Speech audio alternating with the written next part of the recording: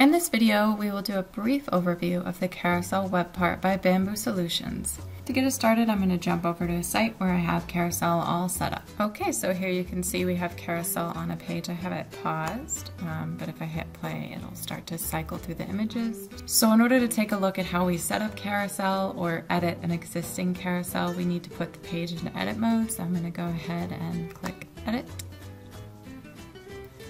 Here you can see we have the existing Carousel Web part. Also, if you wanted to add a new one, because you can have multiples on the same page. That's how you would do that, okay? But we're just gonna work with what we have here. So to edit an existing carousel, this is the same deal when you're setting it up, right? So you click the gear icon, okay? The first thing that Carousel wants you to do is to establish a carousel library. So when you're creating it for the first time, you'll have to definitely create a library. This is where it's going to store all your images and all the metadata needed to manage these images. Already I have created a library. You can also have multiple carousel libraries in the same. So I'm going to skip this step because I've already created. As you can see, I can click skip this step down in the bottom right hand corner, or I can just click selection at the top. Same deal. So we can load a carousel library from the site collection that we're on, or we can load it from a different site collection. If we know we have a carousel that we want to use on a different site collection, you would just type in the site collection and then click load carousels. Right now I have carousel demos selected. You'll see the whole list of however many carousels you have created here. Okay, then we can either click next down here, or we can click add. This is where we add and manage images. So as you can see, I have a bunch of just stock images that I pulled off the internet in here. They're all free, worry not. This is really where you manage your images and what they do and what they say and how people consume them.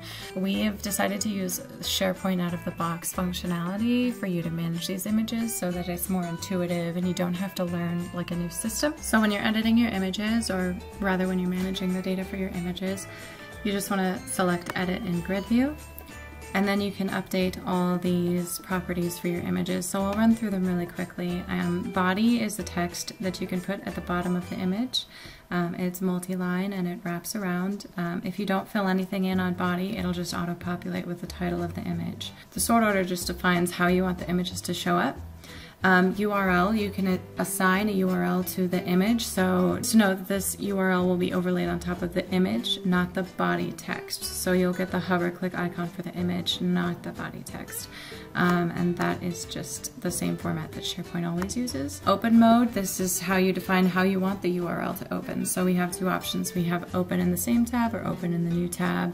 Button alt text, image alt text, expire date, activation date. These you can fill in and it will pull the image out of rotation at a certain date or put it into rotation at a certain date. Okay? And then once you're done updating your images, you want to always make sure to hit exit grid view so that it saves the changes, just like any other SharePoint list or library. Over here in settings is where you define how the images show up. So right now I have it set to custom dimensions, so it can be small, but you can also set it to adjust width, which means the size of the web part changes to the native size of the image every time it cycles to a new image. In case all of your images aren't the same or similar sizes, right? But I'm going to leave it in custom width, and then you can play with the width and height depending on what you need. A maximum number of slides, you can cap it, leave it blank, and then delay in microseconds. Every 1,000 seconds is 1 microsecond, so this is 7 seconds, I believe. For the carousel theme, you can have it be your SharePoint theme. This is to match, or you can do a custom color and use our little color boxer thingy here to define your own custom color, but I'm just gonna leave it on the default. Okay, then we hit save, and then we will republish, and then we'll see our web part. Here you can see the carousel that we were just looking at in the library view, so it's cycling through the images every 7 seconds with the dimensions that we gave it and the theme that we gave it. This image that we gave a link to, or that had a link rather, if you click on the image, it's going to pop open that in a new tab like we told it to. You're able to cycle through the image manually with the arrows on the images, backward and forward. Also, you can jump from one image to another way down the line using the little bubbles on the bottom. We also have the option to pause the carousel slider, and again we can have multiple carousels on a page if you wanted to use it on a dashboard in multiple different ways. So that wraps up our review of our Bamboo Carousel Web part. If you saw our previous Carousel Web part, this is pretty much a complete rebuild from what we used to have, so there's a lot of new functionality and features, and it's just a lot more smooth of an experience. So if you want to check out Carousel or any of our other products, you can always head over to www.bamboosolutions and get a free trial. Try it out, see if you like it. Thanks.